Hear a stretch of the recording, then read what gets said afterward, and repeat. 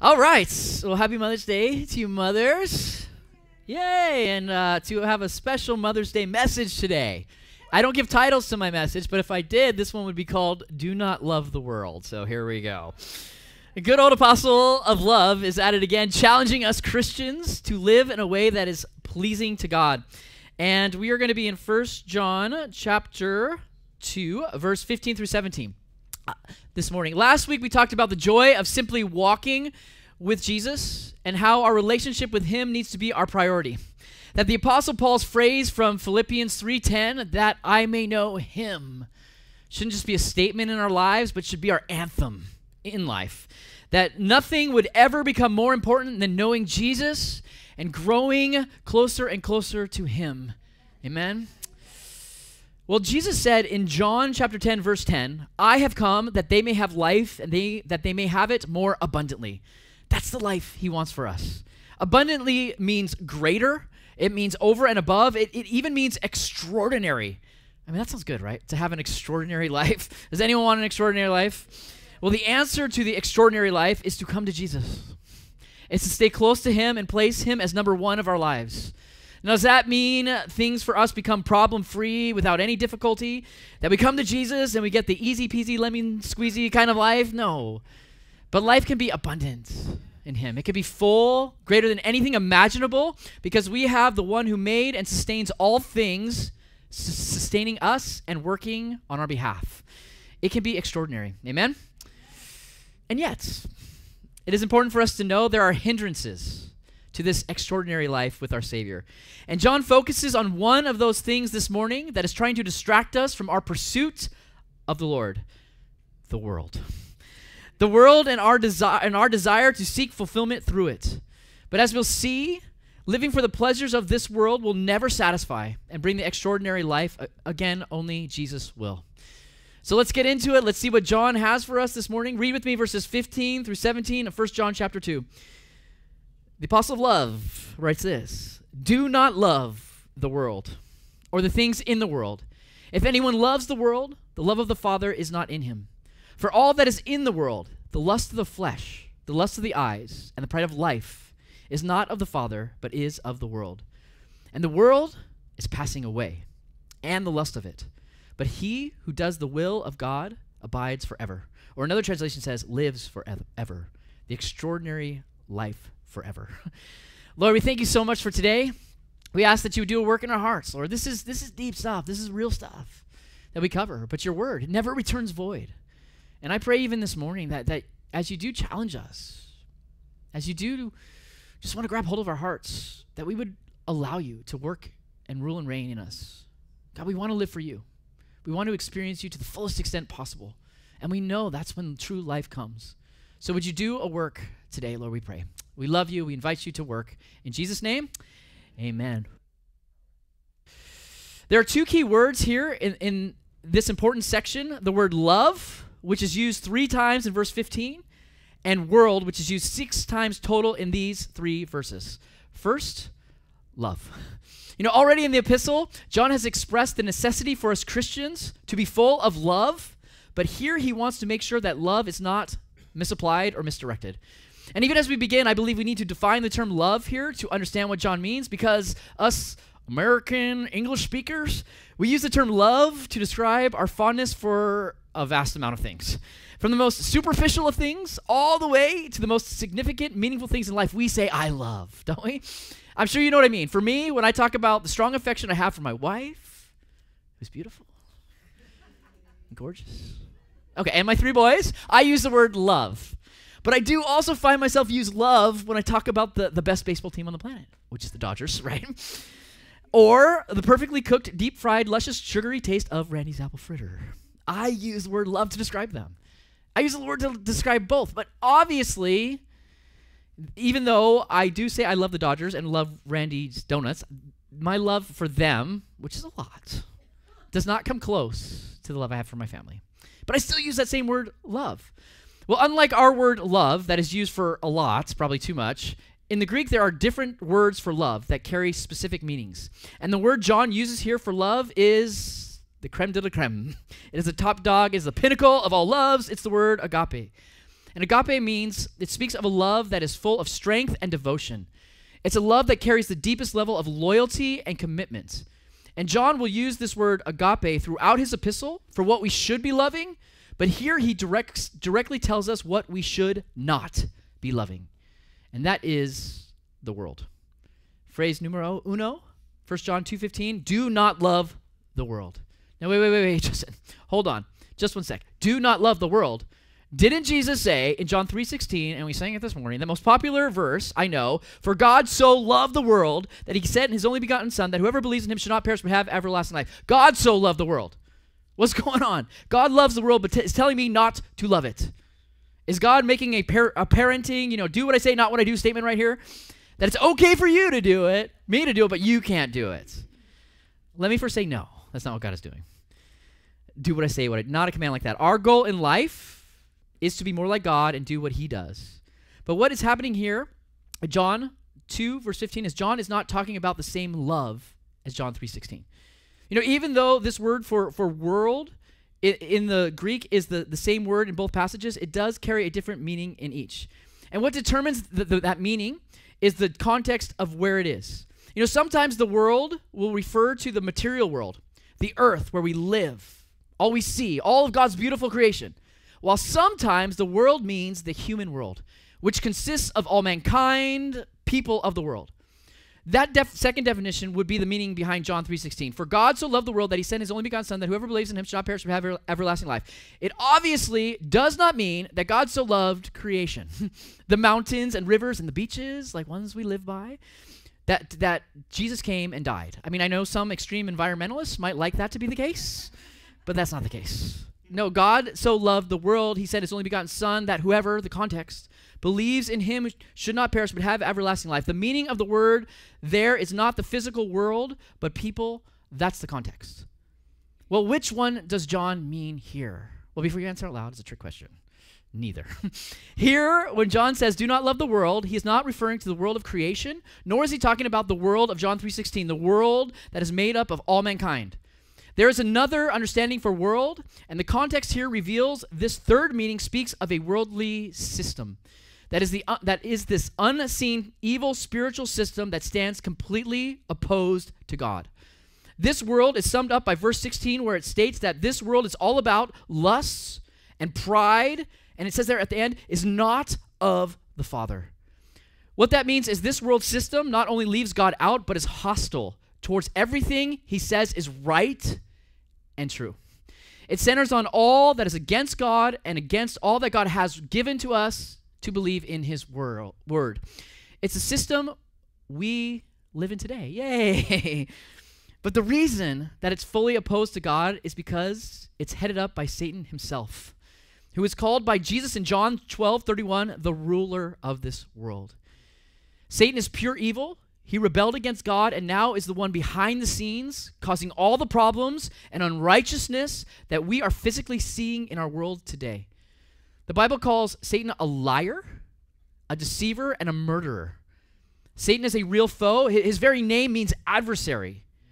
He is full of hate and longs to destroy lives, especially the lives of Christians who are seeking to follow and honor the Lord here on this planet. And it's really not hard. It's not hard to see how he has led this world and culture away from God and truth through deception and enticement in all avenues of life. I mean, we see it from secular ideologies and philosophies to politics, to education, to science, to even cultic and false religions, which I believe would be the worst, as it falsely claims that there can be salvation and satisfaction outside of the true Jesus found in the Bible. Satan's world system has corrupted values. It's brought confusion and ungodly perspectives as it blinds people from seeing their need for God and all that he has deemed right and true. And people of the world have bought into it. They bought into its agenda and are seeking to find fulfillment here in life instead of in God. The world John brings up is completely destructive. And all of us who are believers now, we know what it's all about because we once lived for this world system. We know about ungodly agendas and worldviews because we had them. We also know about the selfish ambitions, sinful pleasures, and pursuits in life outside of Christ because we lived them. We know that a life of sin was maybe fun for a season, maybe a long season, but it could never satisfy. It could never bring full joy to our lives. Only Jesus could, and that's why I believe you're sitting here today. Because you know that this world has nothing to offer.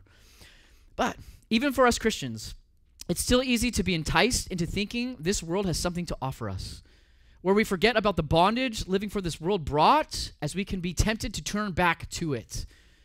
You know, it reminds me of the children of Israel. When they thought back about their life in Egypt, though they had God presently working miraculously in their midst, in their lives, as they witnessed him defeat their enemies, as they had him providing bread from heaven daily, they even had his presence with them as a cloud by day and a pillar by fire. They literally saw that God was right there with them, even though they had that.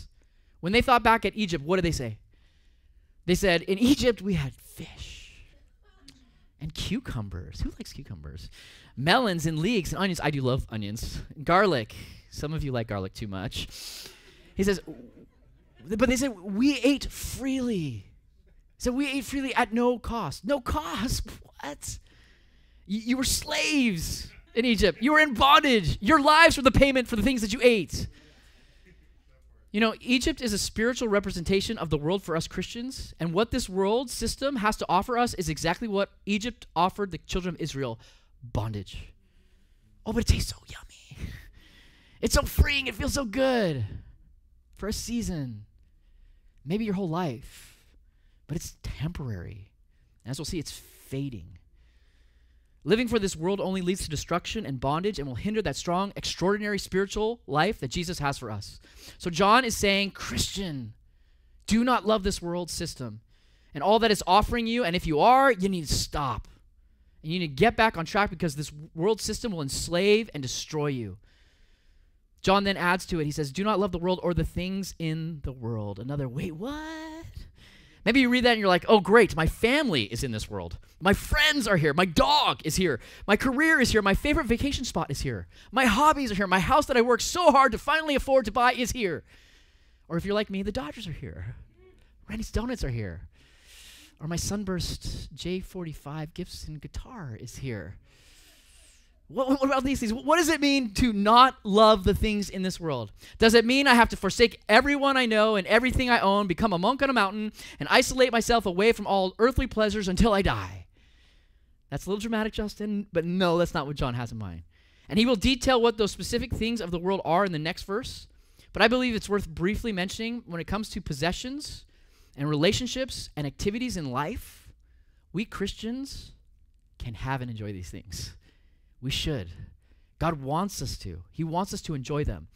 But it's important for us to place things in the right order and keep things in the right balance with God on top. Because once things get out of order in our lives and out of balance, that's when we find ourselves in trouble and passionately loving this world instead of God.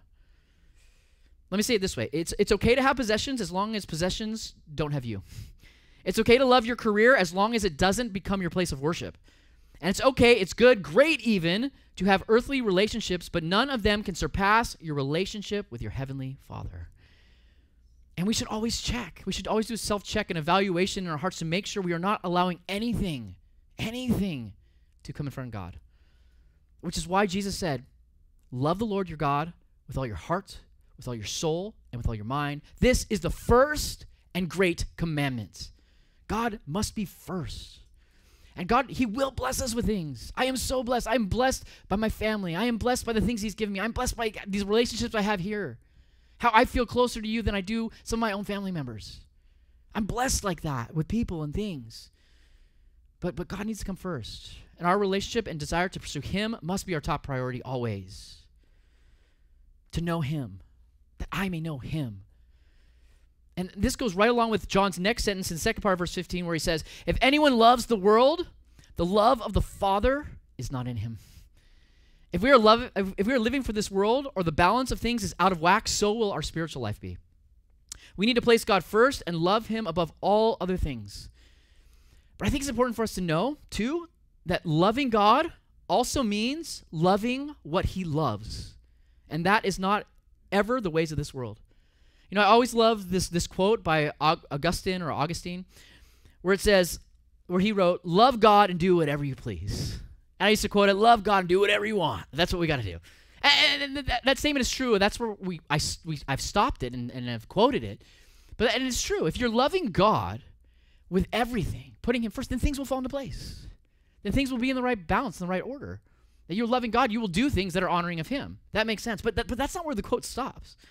That would be awesome if it's just there and things would fall into play. But this is how the full quote goes. Augustine said, love God and do whatever you please. For the soul trained in love to God will do nothing to offend the one who is beloved. I think that fits perfectly into what John is saying. When we love God first, not only will things fit into a proper place, but so will we. When we love God first, our perspective will be biblical. When we love God first, our appetites for righteousness and holiness and purity will increase as we turn our hearts completely over to him. Jesus said this in John 14:15. He says, if you love me, keep my commandments. Jesus said that. If you love me, keep my commandments. In other words, do those things that are pleasing to me. If you love me, keep my commandments. What do we think? We look at that and we go, to-do list and a not to-do list. That's what it's about. I can do this as a Christian. I can't do that as a Christian. And to some extent, that's true. God has given us things that are right and things that are wrong for us to do and not to do. But John will say at the end of his letter, his commandments are not burdensome, which means they're not difficult.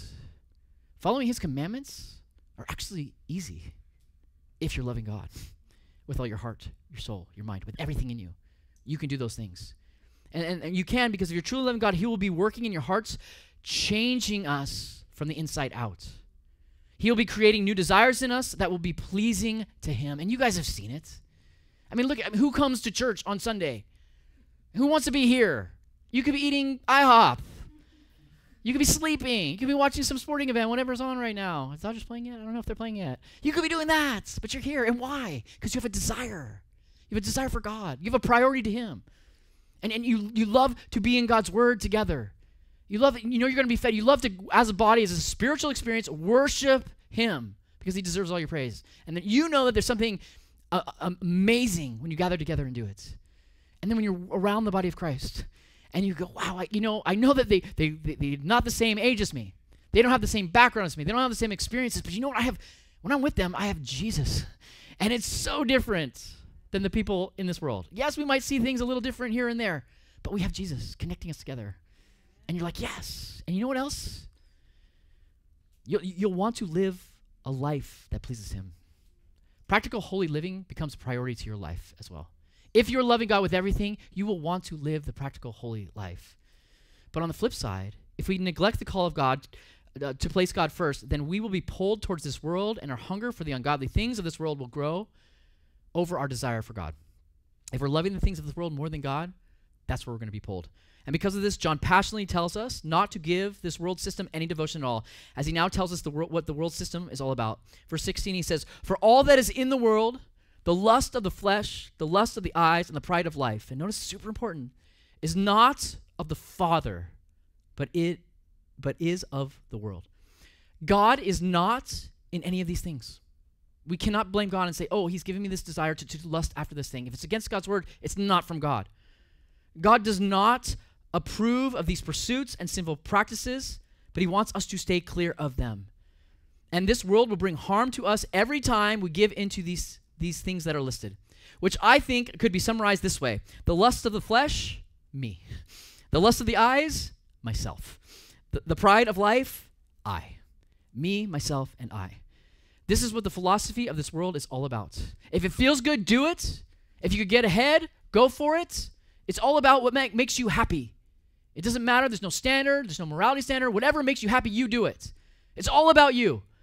And of course, we Christians know that God has called us to be so different than those in this world. They will justify lifestyles. They will behave unbiblically and live to satisfy all their sinful desires. But we are called to deny ourselves and live those set-apart lives unto him, resisting these very temptations. And the first worldly force, temptation, John brings up is the lust of the flesh. And the term flesh is not meaning our physical bodies that are flesh and blood. That as I look out at you, I see flesh. I see bodies in front of me. You see a body in front of you. It's not that. The term flesh speaks of the desires of our fallen nature that yearns to fulfill sinful pleasures. I just want to say it again. This term flesh speaks of the desires of our fallen nature that yearns to fulfill sinful pleasures. That's what is specifically meant by the lust of the flesh. The word lust means exactly what you think it means. It means lust. It means longing. It means craving. It means to desire. But fleshly desires are never directed towards anything good or godly, ever. No, the flesh only lusts for the things that are impure and ungodly. And when we think of lusting after the flesh, we tend to think of it in terms of inappropriate sexual desires, which is true, but it can mean so much more. You know, Galatians 5:19 through 21 defines and brings total clarity to what fulfilling of the lust of the flesh is. And this is what it says. It says that the lust of the flesh, what they consist of, number one, starts with sexual things, adultery. On that list, top thing, adultery, lust of the flesh. That is the deed of the flesh. Fornication. Fornication is any sex outside of God's design of marriage. Uncleanness, which, you know, is not just being dirty. Uncleanness speaks of pornography, to dirty language and speech. That's flesh. That's fulfilling the lust of the flesh. Lewdness, sensuality, being seductive. Those are sexual sins he starts with. And then Paul goes on and says, idolatry.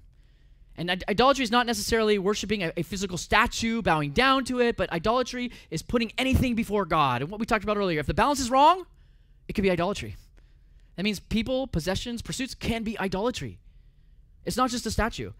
He says sorcery, which is not just witchcraft and those kind of things, but sorcery means drugs for pleasure, which is something that's running rampant in our culture today, drugs for pleasure.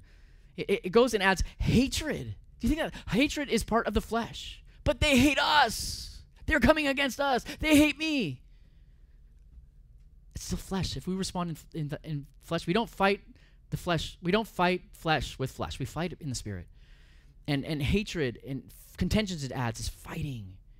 Jealousies, that's what takes place inside. You look over and you want what they have. Outbursts of wrath, he adds. Selfish ambitions, dissensions, which is divisions. We're seeing that in our world today. Like, I think never before in my lifetime. Heresies, speaking against God. Envy. Wanting thou, desiring, coveting those things that are not yours. Murders. And we know that the Bible teaches that murder is not just done physically on the outward. We can murder someone in our heart with hate. It adds drunkenness to that. Sometimes we like to skip that over. Drunkenness. Drunkenness is part of the flesh. Lust of the flesh, giving into the flesh. Revelries, which mean wild parties. And then he concludes by saying, and the like. You know what and the like means? That means anything along these lines.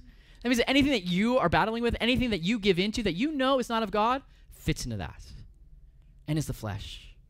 Lusting after the flesh sure covers a lot. This is what the world is drawing us toward, and its power is strong, even for us Christians. You know, once we come to Jesus, it doesn't mean our past desires to give into these things cease. That we can start walking with the Lord and poof, all our struggles are gone. No temptations. No, I think the temptations come more and more because they're trying to pull us back into the world. But unlike the world, we are new creations in Christ. And in him, we also have the ability to bear good fruit. That's what he goes on to say after the works of the flesh. The fruit of the Spirit, which is defined for us in Galatians 5 as love, joy, peace, long-suffering, kindness, goodness, faithfulness, gentleness, self-control. Are these things coming out of your life?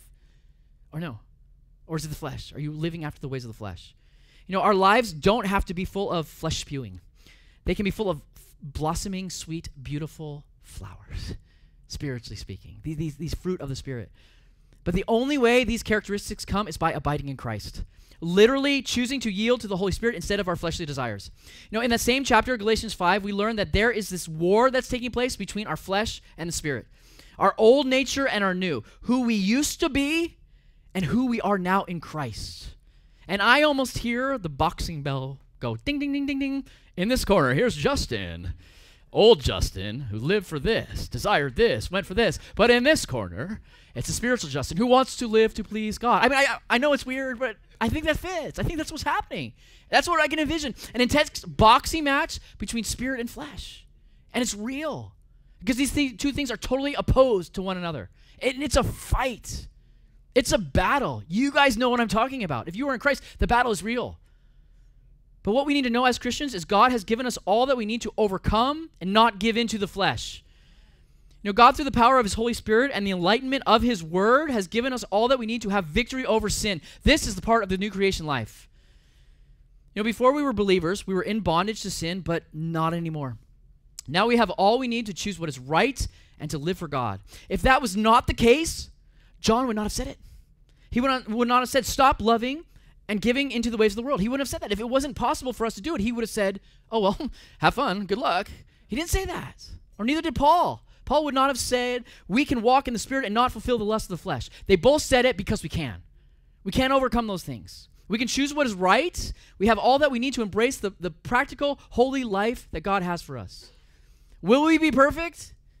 No, but we'll be empowered and fully capable to move forward and grow stronger in the Lord. And if we are loving God with all our hearts, soul, mind, and strength, yielding to the Spirit in our lives, this is exactly what will happen. We will be strong spiritually, and good fruit will be produced, not the works of the flesh.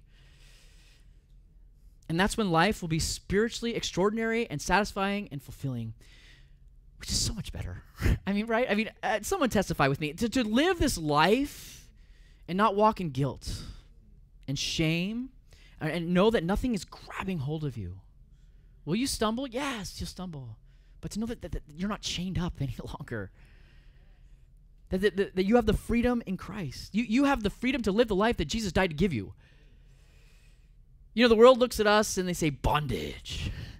They go, you guys go to church. You have to go to church. You have to read your Bible. You have to pray. You have to hang out with those weird other people. That's what you have to do. No, that's what we get to do. We get to do that. And you know what? We desire those things because God has changed our lives. And it's so much better. More than half my life now, I've been a Christian than before in the world. And I can tell you the life now in Christ is so much satisfying, more satisfying than anything I experienced in this world. It's so much richer, it's so much fuller, it's so much more extraordinary than anything I experienced in the past. And it's more fun. I'm having, in the midst of this crazy world, it's like, we could have fun. Like, we could get together, we could worship, we could sing, we could laugh. Man, the Bible even talks about laughter being a good medicine, right? Man, we need to laugh a little bit. Especially you. No, I'm just kidding. No.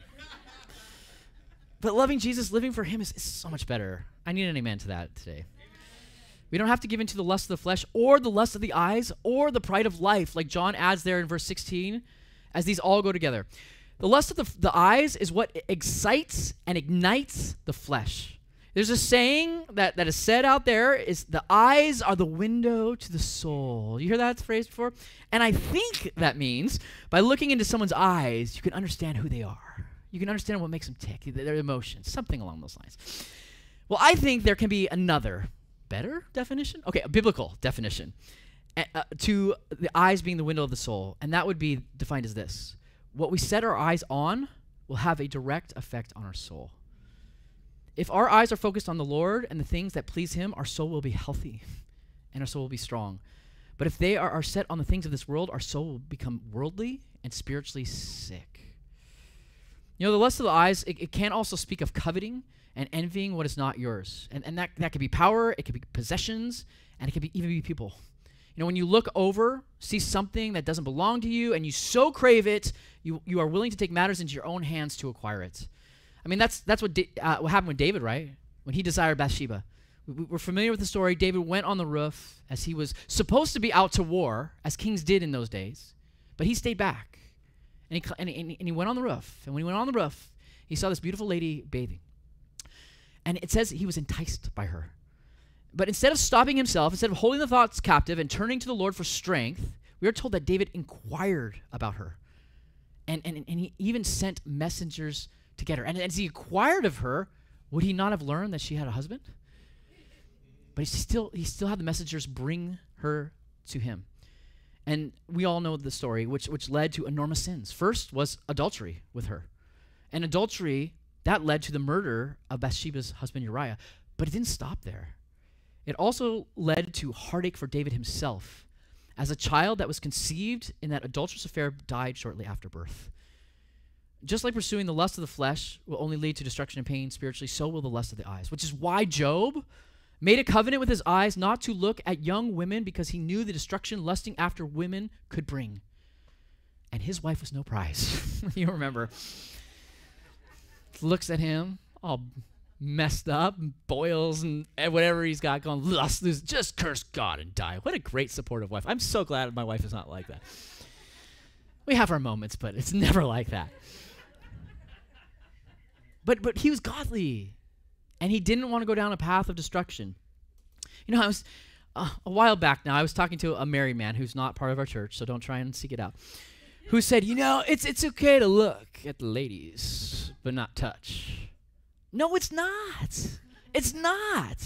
It'll lead you down a path that's destructive. That's why Jesus said, but I tell you that anyone who looks at a woman lustfully has already committed adultery with her in his heart. And we got to take this serious. I think all of us in that way. It's so easy to access things now that will lead us down a path of destruction. We need to take extreme measures. We're to take it serious and not think that looking or simply desiring anything, it could be a person, but it could be a position or a possession. We think that it's harmless. It's not harmless. To covet those things that are not yours, that God has not brought into your life. If every good and perfect gift comes from the Father above, then we need to embrace the gifts that he's given us, not something that belongs to someone else. Because having lustful eyes will lead to more. It will entice the flesh and further tempt us to give into the flesh. As we said, the flesh is strong. And sometimes we lose that battle against a war. But John also adds the pride of life to this list. And this could speak about materialism and acquiring all one can so they can look back in their life and say, yeah, look what I did. You know, when it comes to me competing against that other person, I was so much more successful. I mean, it could mean that, as it definitely is worldly thinking, and being arrogant and haughty is what the word pride means in that passage. But I believe the pride of life can mean something much more dangerous, and that is the belief you can make it in this life without God. That all I need is me, myself, and I. And I can do it all on my own. I am self-sufficient. You know, that self-elevating pride is destructive as it removes us from the full dependence and trust in the Lord. And we Christians, we need to understand this. We need to fully depend upon the Lord always. Always. From salvation to our personal lives now as we're walking with him. I think all eternity we have to depend on him. That's what we're called to do, is trust him and depend on him. But wasn't this kind of pride true of Satan himself? This king that we're talking about of the world, this ruler of the world? In Isaiah 14, we read of what caused his downfall, and that was when he said in his heart, I will ascend into heaven. I will exalt my throne above the stars of God. I will also sit on the mount of the congregation on the farthest side of the north. I will ascend above the heights of the clouds. I will be like the Most High, is what he said. I don't need God, because I can be my own God. You know, for Satan, it was I, me. And God said, I don't think so. And Satan was cast down to this world where he's still full of pride, but he's also roaring like a lion, seeking whom he may devour, as he is deceiving and blinding people and leading people astray by enticing them through the lust of the flesh, the lust of the eyes, and the pride of life. But may we not buy into it, but instead resist his tactics. You know, these tactics are what John says are true now, but these are Satan's tactics from all eternity past, from all past. This is the same strategy he uses.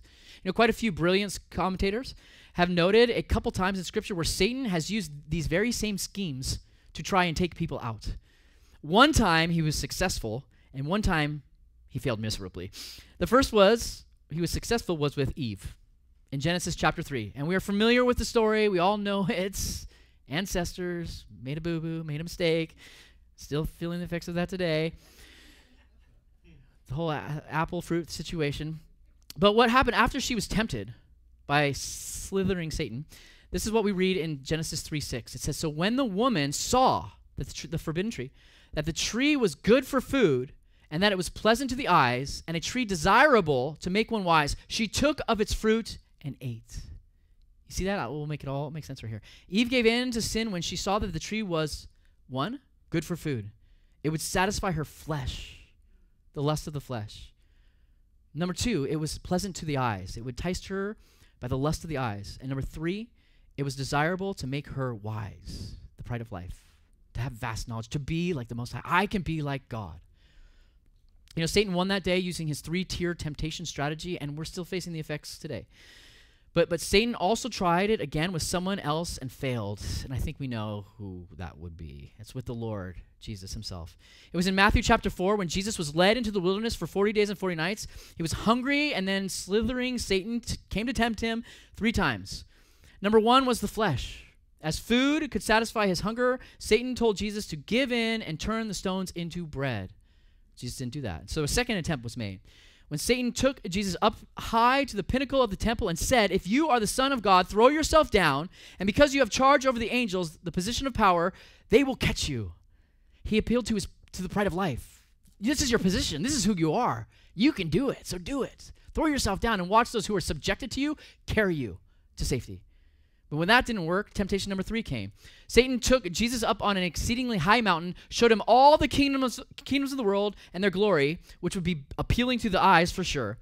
And of course, Satan added, all you have to do is bow down to me and worship me, and you can have all this. But side note, this shows us Satan does really have this world.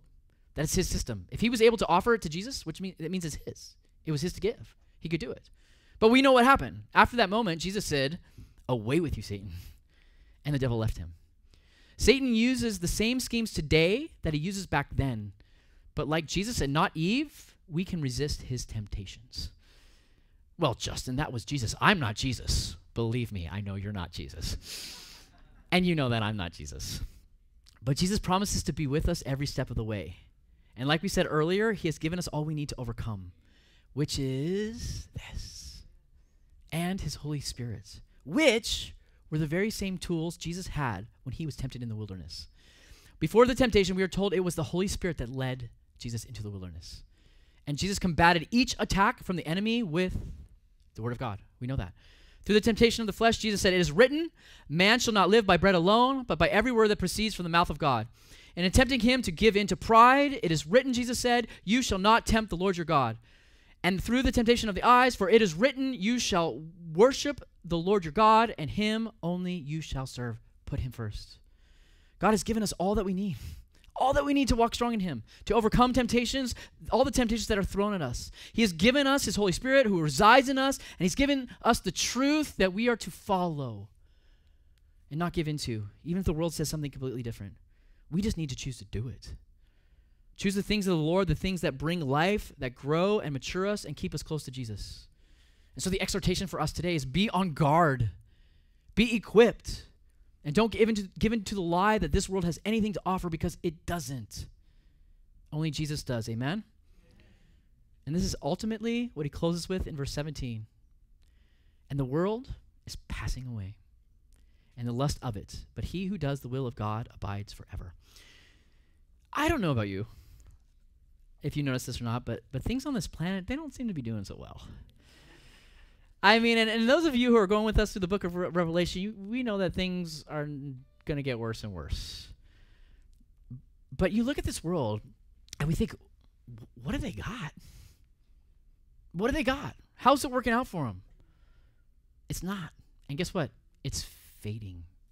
The lusts of this world, the identity that they're trying to find here in whatever avenue they're trying to find in, is going to fade. And God has called us to find all of our hope, all of our identity in him. And when we do, that's when there can be joy. That's when there can be peace. That's when we know no matter what comes our way, that we have God working right there with us. I mean, this world is fading away, but you know what's not? Where our citizenship truly lies. It's not fading away. It's promised to us. We need to grab hold of that. Yes, we're here in this world now, but our citizenship is there with him in heaven. And he has this place for us. And I can't wait for that day. I can't wait for that day that he takes these heavy tears that I have daily now, and he just wipes them away. And the heartache, the pain, the heaviness of my heart for my mistakes, or the things that I've gone through, is lifted. That he has the strength of my heart, that he lifts it up. That's what's coming. This world's not going to offer it to us. But what it's going to do is pull us away. It's pull us away from truly experiencing all that he has for us right now, which is abundance. Extraordinary. Do you have that? Well, you will have it even more if you do what he's telling us to do here. Don't love this world. I think that the opposite is meant. Love God. Put him first. Stay centered and focused on him in your life and watch what he does. He'll do great and awesome things. Amen? Lord, we thank you so much for your love. We thank you for this day. Lord, help us to set our mind on things above. Help us to know that you're with us. Lord, help us to present our bodies as a living sacrifice to you every day. Lord, knowing that that's our reasonable service to you. God, you've given us all that we need to do it. And if we do it, we know that our life will be full. It'll be complete. It'll be strong. Lord, help us in those moments. We know that you will. Your Holy Spirit convicts us when we do fall short, when we're playing around, Lord, in things. And so I just ask, God, that that you would help us to respond to you and know that you're good and that you're awesome. For us Christians in here, may we do that. Maybe not let this world drag us down. Maybe that's a word for us, to know that this world is fading, but you're not fading. You have a beautiful promise for us. That we get to be with you forever, where we get to experience your grace and your kindness over and over and over again. Where we get to rest in your love continually and experience, feel it even. Help us to look forward to that day, but help us to press on with our eyes set upon you now. And I do pray, if anyone doesn't know you today, God, that they would come, and even if some seeds were planted and just some truth of maybe the question of what am I doing what I'm doing? What am I living for? They would know that they can have purpose, real meaning in life. And it's with a relationship with you. That's what it's about, a relationship with you. Knowing that you've done it all for us and that we get to reap all the benefits of just being in you, belonging to you. So deepen us, Lord. And I pray, Lord, again, if someone doesn't know you, that they'd take that step of faith for you and truly give you their life so much better. It's a promise that we get to live forever and that we get to become children of God. So bless this church, Lord. Bless each person in here who just gets that refreshed mindset, Lord, today, that you have so much more than this world can offer. Help us to be bold as we walk in you. We love you. We thank you. In Jesus' name, amen. Will you please stand? Let's sing to our God who deserves all our praise. God bless you.